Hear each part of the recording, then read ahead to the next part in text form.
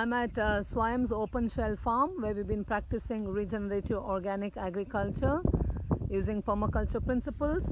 This is the 6th year, and we take a lot of pride in saying that we are about growing 60 to 80% of all our staple food needs, along with the vegetables and the fruits that are grown on this site. All the crop fields are rain fed, and we have a mix of cereals and grains. We have at least 2 to 3 grains, about 4 to 8 varieties of beans and pulses, oil seeds, spices, onion, garlic, turmeric, growing in less than 1.5 acres. So here further down with the white beautiful flowers, you see sesame, which is broadcasted along with mustard, and there are rows of great millet. Then we have ragi, which we have used a method of transplanting. So over the years we also try to change our systems. If you see, these fields are plowed on contour. Here we have peanuts with cowpea intercropping. Then here we have again ragi, that's finger millet, and up there we have a smaller strip of little millet and foxtail millet, which is going to provide our 3 important grains for the season. We have another fields where we're growing other things. So here we have these patches in between the swales, and they're not very wide. They're about 12 to 15 feet in between the swales, where we have a fruit orchard, a zone 2 integrated into it. So we have garlic on the strip above.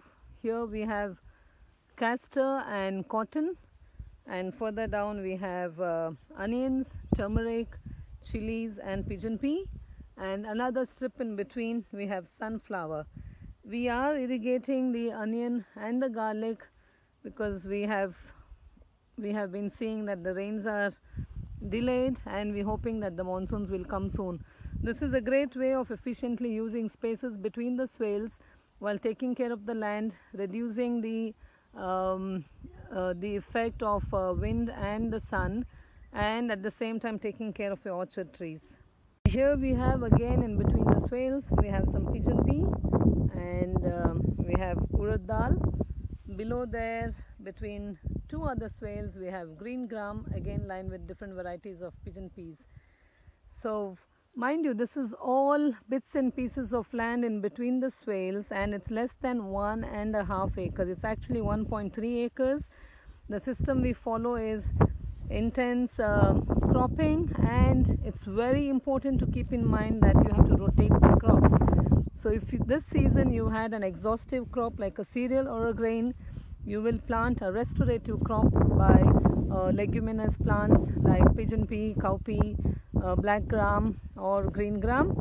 It's very important to rotate the crops, and at the same time to have intercropping, which will support each other and help with not depleting the soils.